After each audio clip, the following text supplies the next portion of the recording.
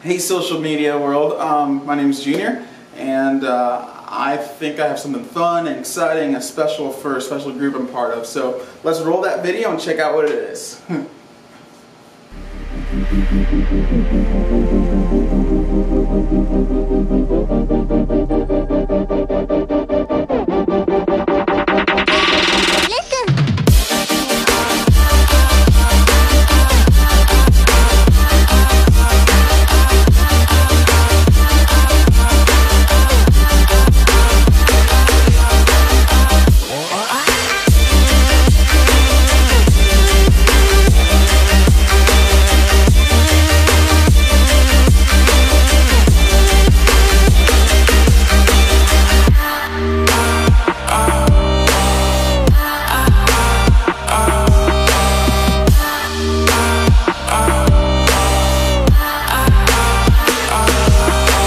Okay, so how awesome of an intro is that, like, for real? Like, and I want to say, if you found yourself dancing and then you did the dab, I'm seriously hurt and I'm seriously sad. So, if that's you, it's okay. I forgive you.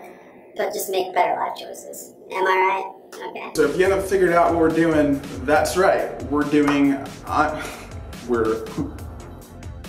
multiple personalities? I have no clue. Anyways, by we're, I meant I'm doing a series for you worship drummers.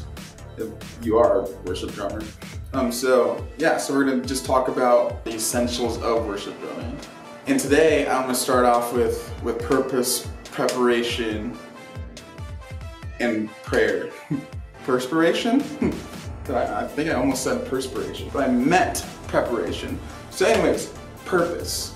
So when I talk to a lot of worship drummers, a lot of them think that, hey, I'm just a volunteer. Let me put a little bit of insight on that and just tell you not to limit yourself or dilute yourself to a position of mediocrity, because I think that's what it does here. Here's the deal. What you do matters. Just put it this way, just stick with me a bit. Put it this way.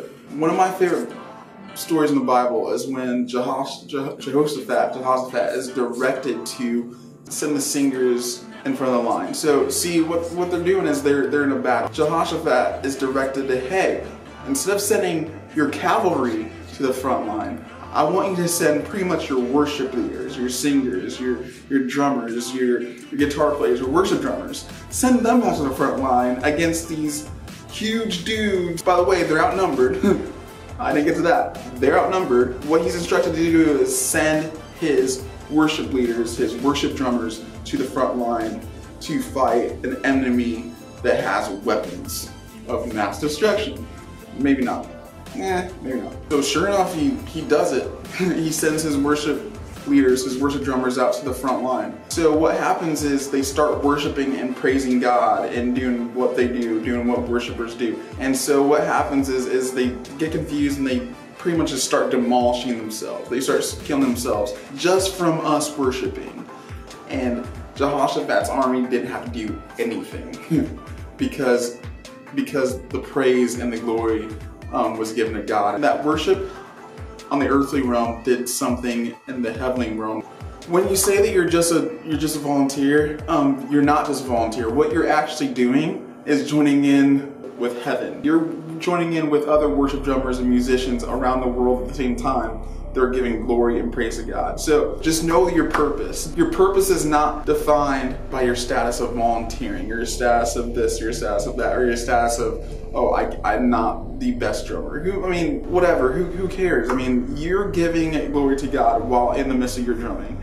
That to me is a purpose beyond, it's the greatest honor. It's the greatest purpose, I think, is to usher people into the presence of God. When you say, I'm just a volunteer, know that holds a lot more weight than you're giving it. There's a lot of responsibility in that. So I just encourage you to come at it with a different mindset and know that you're joining in with heaven. You're joining in with people past, present, and future. You're joining in with people all around the world, giving praise and glory to God. Why? Because He is worthy, and He is worth it all.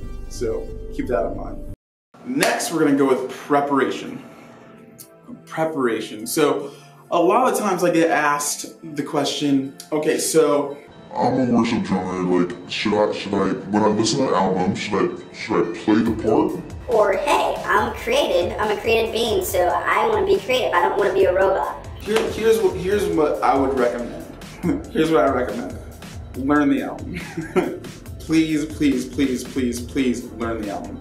And this is why. A lot of people have pretty much done the work for you. So they've already went in there and A/B different parts. So a lot of the parts that you've probably thought of, they probably thought of themselves and didn't pick that part for a reason. So that's another reason to probably play the album. Number two, I would say if you're gonna be creative and go to the creative route, make sure that you know the people you're going in and play for. That's probably a lot easier because you're probably playing for the same people week in, week out. But if you know that your worship leader or your music director is like, hey, no, we're playing an album, I mean, it's all in respect, it's all in honor, play the album. If you know you have liberty to be creative, then make sure that you're not doing it on the spot. Practice your creativity. Spend time during the week saying, okay, so if we go here, I'm gonna play this groove. Or if we go here, I'm gonna play this groove. I wouldn't recommend showing up and just being like, oh, I'm just gonna wing it and wing creativity. Because that, I mean, yes, it might work, but it could flutter too. So intentionally practice your creativity even before you get there. Another thing on preparedness is when you're learning the parts and when you're taking time to go into the set or getting ready for rehearsal, pause. Actually pause. Side note, if you show up to rehearsal and you haven't rehearsed before you come to rehearsal, you're already behind the game. Please stop if you are. So please rehearse before you get to rehearsal. Don't use rehearsal time to pretty much start learning your parts, because don't be the person that slows down rehearsal going, hey, I don't know the parts or I don't know the music. Show up being somebody that is reliable. As a drummer, I'm just gonna say it, we're the backbone. Everything falls on us as far as the advancement of rehearsal.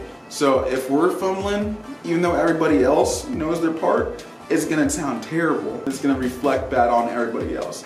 If we know our stuff, it makes it a lot easier for everybody else to play their part and for it to sound well. Also, when it comes to preparedness, learn your stuff. I mean, I can't tell you how far being prepared will take you. I can't tell you how many times I've gotten to play other places because people have noticed my preparedness and how serious I took things. So take things super seriously.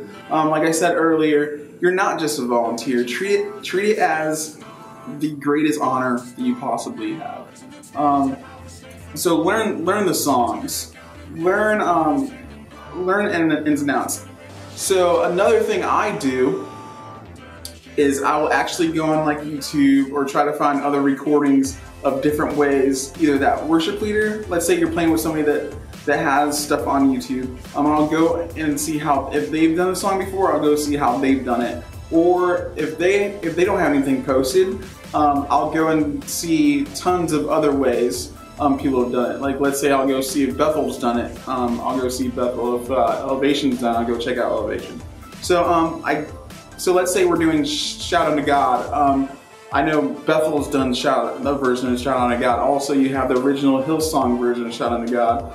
And I'll just YouTube Shout Unto God and see how many different ways people have done it. And I'll have those in my bag that I can pick out and say, oh, they did this chorus instead of, they stabbed the chorus instead of played it straight. So that's just one example I've done. So I was playing in my church Radiant, and we did Shout Unto God, and the thing is we did it a bit different than the album.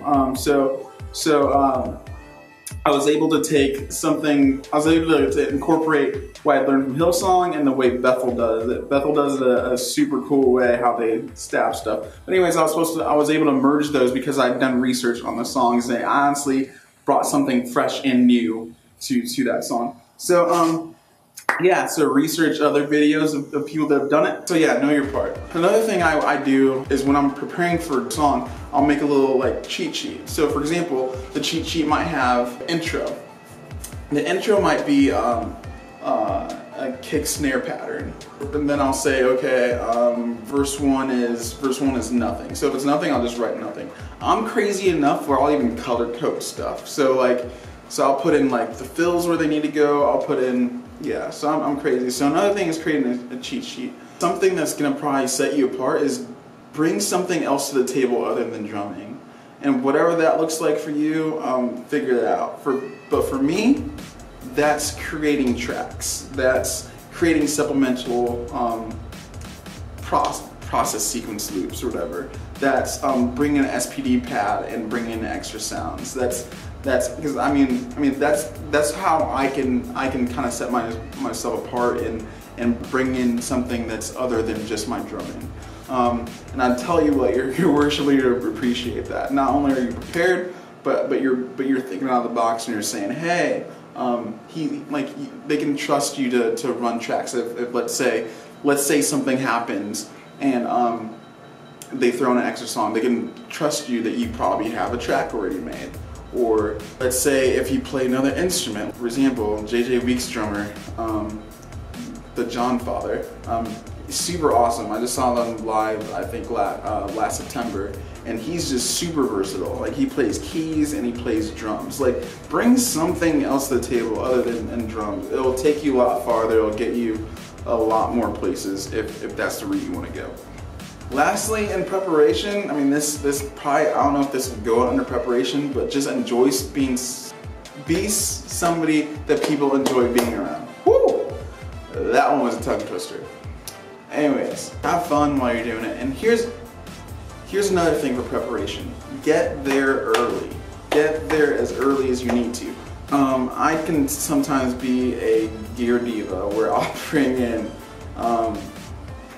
the cymbals, another snare, a kick drum pedal. Sometimes I used to bring in my own drum with a butt kicker on it and then wire it to like the inner system by splitting my audio. I don't do that anymore, but it's nice though. If you don't have a butt kicker, you should get one.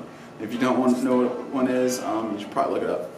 So, yeah, get there early, as much time as you need. So I sometimes will get there an hour and a half early. I know it sounds ridiculous, but I do a lot of changing. Changing in of my cymbals, auditioning snares, but honestly most of the time I'll probably use the house snare. Tuning toms, tuning kick even. Setting up and making sure I'm comfortable, and that's another thing in preparation. Make sure you're comfortable. If that means bringing your own gear, bring your own gear. But here's another tip on that. If you're using somebody else's kit, or if you're not the only drummer that plays on that kit, make sure you snap a photo before you set your stuff up. This is just an honor thing. This is just a respect thing for other drummers.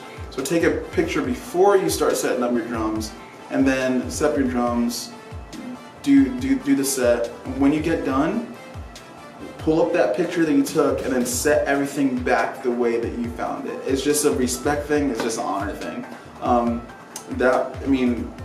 Character goes a long way too when it comes to being a worship drummer. Last but not least, and it's prayer.